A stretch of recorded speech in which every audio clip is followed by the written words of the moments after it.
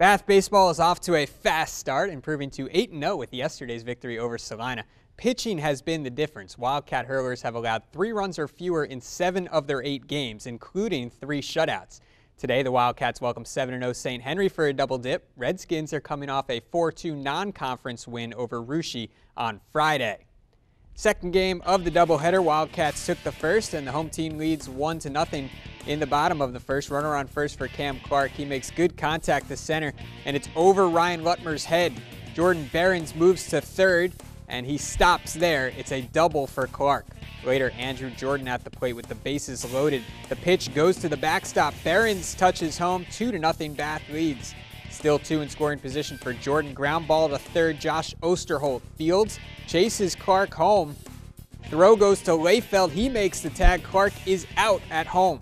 Next batter, Caden Sullivan. Right back through the box. It's a 2-run single. Andrew Renner and Andrew Jordan come in to score. Wildcats lead it 4-0 in a good day for the Bath baseball program. They sweep St. Henry 8-2 in the first game, 14-8 in game 2.